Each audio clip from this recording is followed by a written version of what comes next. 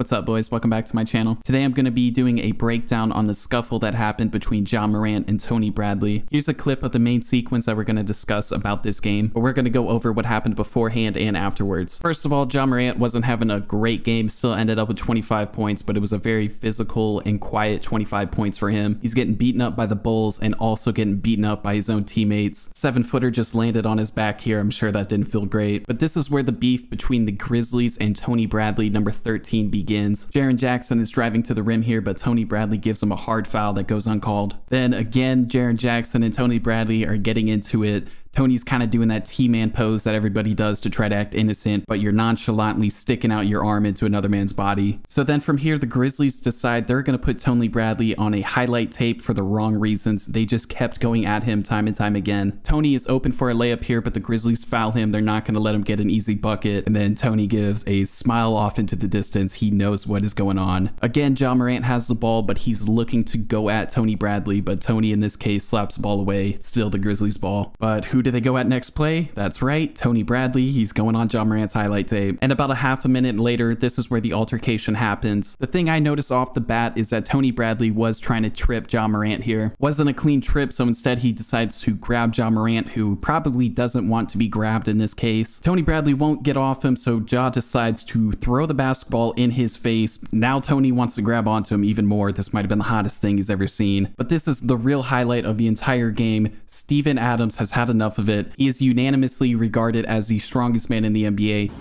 That motherfucker is strong. He casually picks up 6'10", 250-pound Tony Bradley and carries him off. Here it is again. Tony Bradley just obviously tries to trip him. Tony's trying to slow dance with him, but Ja is really not looking to do this in this situation. And props to Ja. The only weapon that you might have on the court is the basketball, and he uses it. Rubs that ball in his face and pushes it off of him. And rubbing the ball on Tony Bradley's face made him a bit more upset. He was grabbing onto Ja even harder at this point. There are several hands on Tony Bradley's arm trying to take him off of Ja Morant, but props to Kyle Anderson performing a clean Indian burn on Tony's right arm. That's about all there is to this sequence here. Tony Bradley tried tripping Ja. Ja didn't appreciate that. They did some grabbing, and then Steven Adams carried off Tony Bradley like he was a child. Here you can see Ja Morant on the bench saying, I can fight for real," or something like that. But they ended up giving a technical to Ja Morant and Tony Bradley, and Tony was also given a flagrant foul, which is only the second one of this year. And believe it or not, Tony Bradley has been in the NBA for quite some time now. He's only received one other flagrant foul in his career, which doesn't look dirty at first because he's just grabbing Julius Randle's leg. But when you look into it, it's a lot more dirtier than that. You can tell Julius Randle isn't very happy about him doing this because this is the same leg that Julius Randle broke in his NBA debut. But regardless, they left both of the players in this game, and Ja Morant wasn't done having his way with Tony Bradley. He went right by him and did a 360 layup. And to follow that up, after the Grizzlies called a timeout, Ja Morant tried doing a between the legs dunk. And then in the post-game interview, there was some interesting answers from Ja Morant. Steven Adams literally picked him up.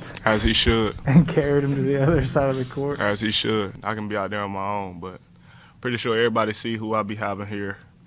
They be courtside, so we wasn't worried. The future of the NBA is looking very talented and entertaining, to say the least. But for MLK Day, this was probably not what the King had in mind. But yeah, Ja Morant shoving his balls in Tony Bradley's face, metaphorically and physically.